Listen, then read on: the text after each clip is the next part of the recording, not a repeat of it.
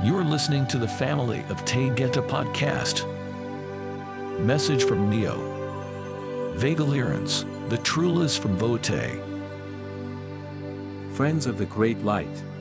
In these moments I will communicate about a group of beings that are spoken about often, yet completely misunderstood. Many repeat information they have read or heard with no source of absolute contact with these beings. We can assure you that Pleiadians were not created by Lyrans. Bosco. This is the most ludicrous rumor of all, and even Lyrans would find humor in this. We will review the life of Lyrans and the mystery that will bring answers to many that have longed for more information throughout this waking dream. Lyra is a small and dim constellation but is home to one of the brightest stars seen from Earth. This star you would know as Vega. It shines brightly, and if you have looked at the night sky, you have seen this beautiful star. These beautiful beings call themselves TREULAS, and their home that is known to you as Vega is known to them as VOATAE. What would we desire for you to know and understand? These beings are kind and gentle. They have magnificent technology which had been shared by Pleiadians as they struggled to create their first machines long ago. They fly in very large crafts which are equipped for extended travel and carry great numbers for impressive occupancy in comparison to most crafts. Pleiadians and most other races travel in family crafts, exploration crafts, motherships and other designs.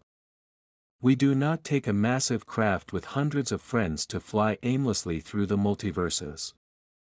TREULAS do this, and we find great humor with observing their efforts. But they are living as they choose, and we honor this. They are not an Elohim race. They are created by God Source, Elako. They have mates and children. They do not incarnate to Earth, and there are no members of the light forces from Lyra. These beings are 4 feet tall with yellow skin. They have slit eyes and a mouth shaped like a circle. They speak and breathe with their mouth. All beings from VOATAE have the same look. They wear no clothing and feel no body shame. They are a star system that views life in oneness, and they choose to avoid areas of duality. They were approached to join the light forces, but with this choice, there would be interaction with darkness, and they choose to be without conflict and duality. In this we give honor, for the goal of a complete galactic civilization would derive from the love of one. TREULAS live outdoors and eat plants and a sticky substance called rue, which contains water and minerals to sustain. They sleep on the ground, which has a velvet feel, and they find this to be excellent. They enjoy tall mountains and large pools of water which is absorbed into their bodies with nutrients. The water is replenished continually by brief showers that are refreshing. Their awareness and love for Source Creator allows them to meditate collectively. They understand that everything needed to live in health has been provided. They are aware of Earth and have traveled closely many times in curiosity. They do not understand pollution, toxins, factories, or war.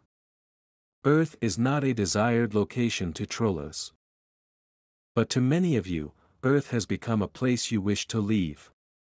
You long for a simple life where there is no threat of war and no loss of life at the hands of another. A place of beauty and color where all life thrives and peace is known. You will know this beauty of being and much more. There will be a time of knowing the TREULAS. They will accept the life that Sheen will bring. They circulate light with a crystal heart. They love their tiny unicorns and horses, and they love with the same love as you do. We are separate in our locations, but our love holds us as one. En iki mai iya. I love you so. Neioh.